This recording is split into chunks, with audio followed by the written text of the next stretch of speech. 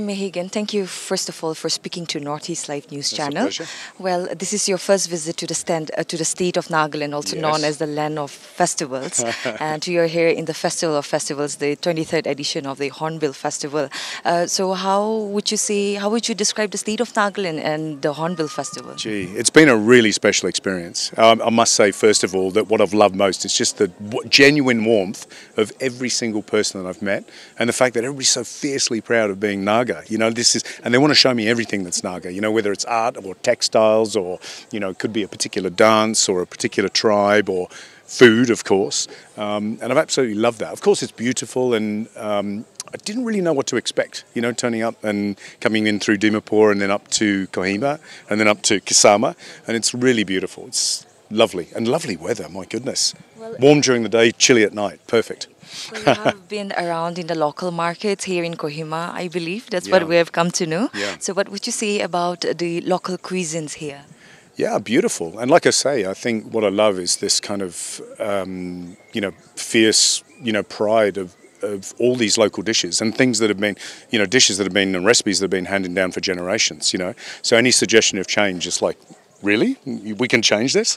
But I've had some really delicious food. I've had some home-cooked food. I've tried lots of different ingredients, whether it's local vegetable or local, sprouts or roots or, insects, for example. We set the challenge today, where they use silkworm and carpenter worm and they use spiders. And so, yeah, I've had hornet larvae, all of which I've really enjoyed. And as a chef, you're curious, to find out what the texture and the flavour is. So, yeah.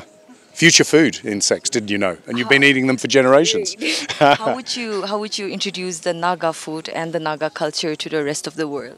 Well, interestingly, my brother-in-law, who lives in the UK, found out that I was coming to Nagaland, and the first thing he said was Naga Chilli and Naga Pork, and so I think people already know. So it's a case of, people like Chef Joel, for example, running this competition all adds up to, along with, the Hornbill Festival, introducing, the rest of the world to your beautiful cuisine. It's a small state. It's a big world. There's a lot of work to do. And it has to start somewhere, doesn't it? My last question to you, what would you take back from Nagaland, maybe some memory? Yeah, obviously the people, as I mentioned, honestly, the warmth and hospitality that I've received has been quite moving. And I was chief guest, in the arena. I was so embarrassed because, I just, why me? This is ridiculous. But it was really touching and wonderful. From a food perspective, I think it's going to be, I love the fermentation. So I love, the fermented bamboo. I love the kuni, the fermented soybean. Everybody's got different recipes. And the chutneys too that are very specific to Nagaland and very different. And from my perspective, someone who loves kind of salt and umami and, funky flavours, that's delicious. And that Naga pork, that's going to be a struggle to recreate in Australia, but I'm going to have a go.